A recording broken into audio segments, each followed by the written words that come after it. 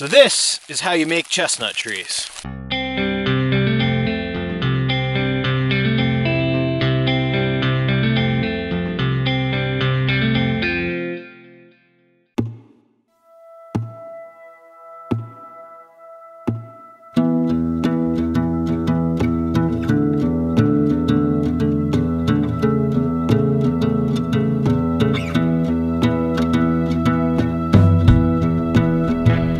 Golly, it is a tough day. It's sort of a combination of freezing rain and snow. Starting to stick to the ground, I guess. So I figured it would be as good a time as any today to show you guys how I make chestnut seedlings. Some of the trees that I planted last go around were trees that I had sprouted in our apartment in Washington, D.C. when I was still living full-time in D.C. And I brought them up here when I moved up.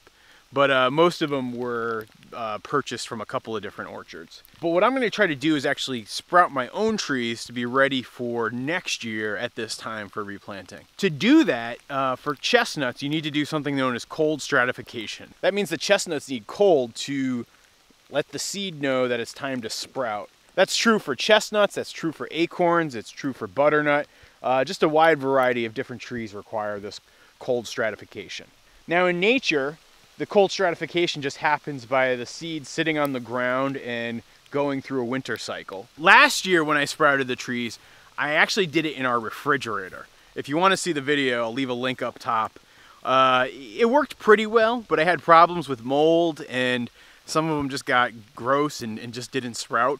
My buddy Akiva Silver, who's down at Twisted Tree Orchard in New York, he has this way of sprouting chestnuts, and so I'm actually going to give his method a try this go around. The way his method works is this. You take your standard 5-gallon bucket. Our farm is built on these 5-gallon buckets. And what you do is you cut a hole in the bottom of the bucket, and then I put some plastic netting at the bottom of it. This way it's going to prevent rodents from getting inside. And I'm going to just take this bucket. I already have this pre-dug hole. I'm going to drop it down there.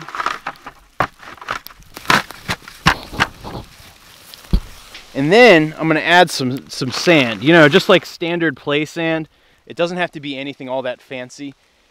You can also use sawdust to do this method. I didn't have much luck actually locating sawdust, so that's how I ended up going with the sand.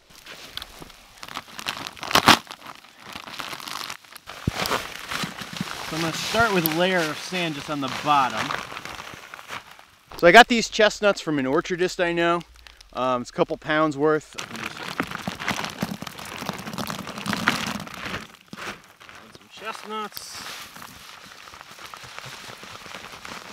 Add some sand.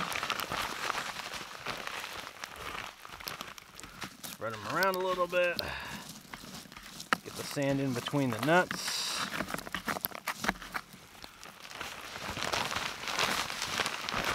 Sand works better, or sawdust works better, because it allows the moisture to drain pretty well, but at the same time, it keeps them nice and cool and keeps them from drying out. It also, what I found is, it's less likelihood to have mold form, which generally is a risk for this stuff.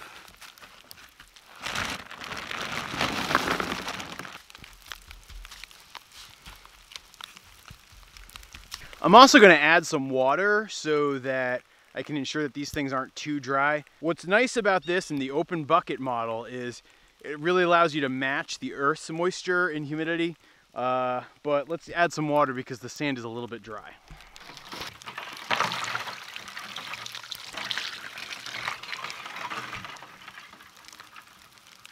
That drained pretty nicely. Gosh, it's a lot of ice there. So my next step is going to be to take the lid, close it up nice and good, nice and tight. I'm going to add this nice big rock. You don't want rodents in here feeling like they just hit pay dirt. So the last step I'll take, and I'm not going to do this today because it's so gosh darn miserable, is I'm going to cover up that area with some mulch.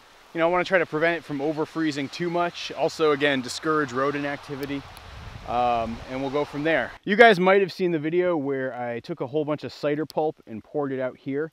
I'm hoping to sprout a bunch of apple trees next year right here in this spot.